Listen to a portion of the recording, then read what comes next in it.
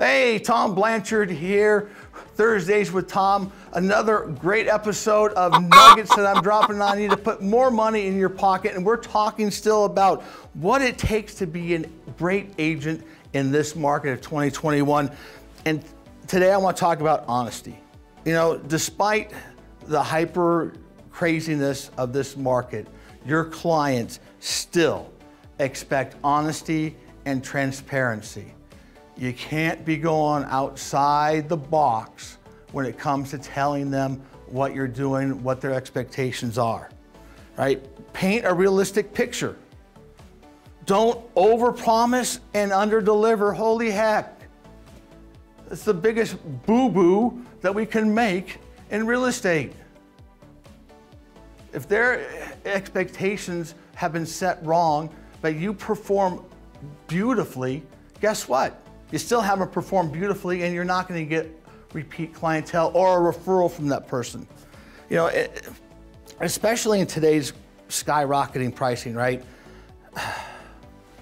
The risk of rapidly appreciating market and buyers pulling the trigger on multiple properties and buyers getting cold feet and canceling and paying above value without appraisal contingencies, you know, you need to let them know that those are all the pitfalls. Either as a buyer, they're may have to do that, or as a seller, that the buyer may be doing that. Because let's face it, what's happening out there right now, buyers are offering on multiple properties and they're waiting until escrow gets opened and then making their decision when they have to.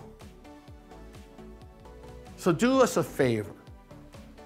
If you're a buyer's agent and you have multiple offers accepted, don't wait and open escrow on both. That's not right. Do the right thing, but open escrow on the one you want to close on, not the one that, this is my second choice. All right, because look, we're all trying to fight for the same homes. And by tying two properties up is doing no good. So be the good agent, be the honest agent, be the agent that does the right thing for their buyer, for their seller, and for us as real estate agents doing a business that we can be proud of. That's it for me today.